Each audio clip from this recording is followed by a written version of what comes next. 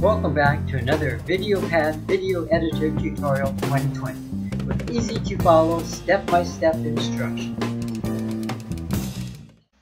Hey everyone, I'm going to be showing you how to create a simple zoom effect in your video, and I'm going to be using this clip that you see that I've already loaded I'm going to onto show the you timeline. simple and easy step-by-step instructions to grow pear seeds.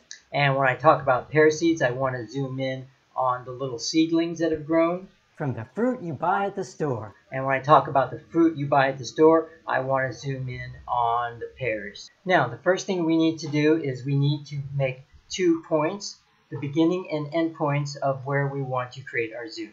And you can use the audio track visuals down here to figure out to help you decide where and when you want to start and stop. And I believe this is right around where I want to start. To grow pear seeds.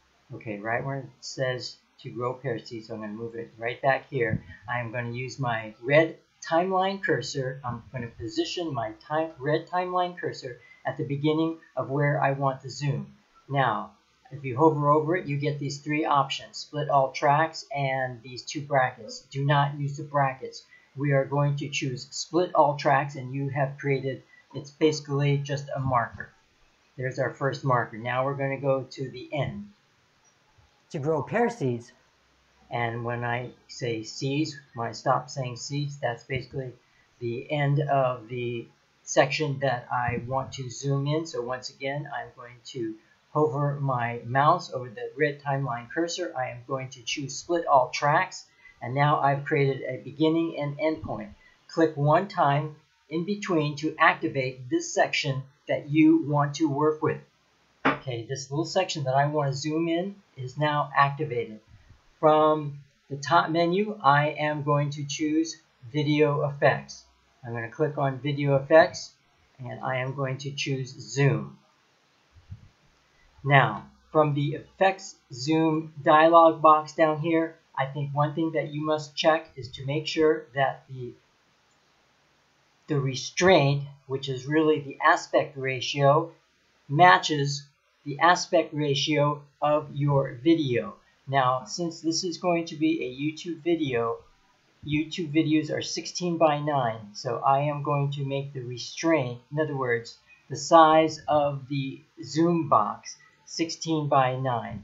Now, all I need to do is reposition my zoom box, and I'm going to put it basically right here because I want to zoom in on the pear seedlings.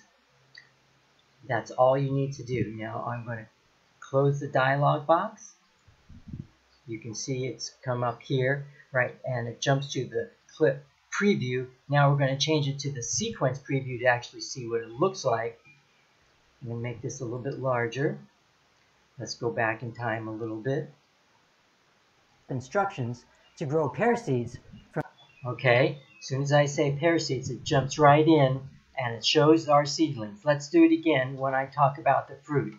From the fruit. Okay, and I want to get it right from the beginning of fruit. Fruit you buy. Right about here. And once again, I'm going to hover my mouse over the red timeline cursor. I am going to choose split all tracks, and I've got my first marker. Fruit you buy at the store. And after I say store, is where I want my second marker. Red timeline cursor, split all tracks, and now I have my second zoom section. Okay, and we're going to do the exact same thing. We're going to go back up here to Video Effects. Zoom. I am going to change the restraint from none to 16:9 because it matches the aspect ratio of my video. And now I am going to zoom in here on those nice delicious pears. And remember, the smaller the size of your zoom box, the less resolution you're going to have. So I'm not doing it too small because this is not a real high quality video. And I'm going to close my dialog box, go back to change from clip preview to sequence preview. Let's go back in time a little bit. I'm just moving my red timeline cursor, And let's take a look at how it looks. Instructions to grow pear seeds from the fruit you buy at the store. Looks pretty good. That's basically exactly what I wanted. And if I did make a mistake, I can always undo. And you will find the undo and redo arrows in the upper left-hand corner of your main menu bar. I hope you enjoyed this video.